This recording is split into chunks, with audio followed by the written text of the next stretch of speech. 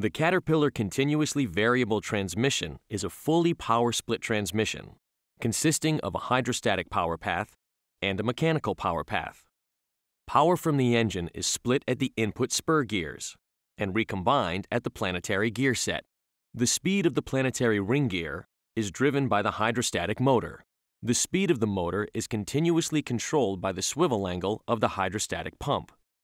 With the engine running and pump fully swiveled to one side, the motor is spinning at full speed and subtracting speed from the planetary gear set. The output of the transmission is not moving, thus keeping the machine stationary. As the pump begins to swivel towards zero displacement, the motor will slow down, decreasing speed to the planetary ring gear. This causes the output of the transmission to start increasing in speed. The further the pump swivels in this direction, the faster the output will spin, increasing machine speed. Once the pump reaches zero displacement, the motor and planetary ring gear will stop rotating.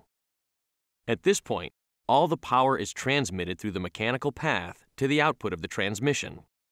As the pump continues to swivel past zero, the motor and planetary ring gear will turn in the opposite direction, now adding speed to the planetary gear set, and thus further increasing transmission output and machine speed.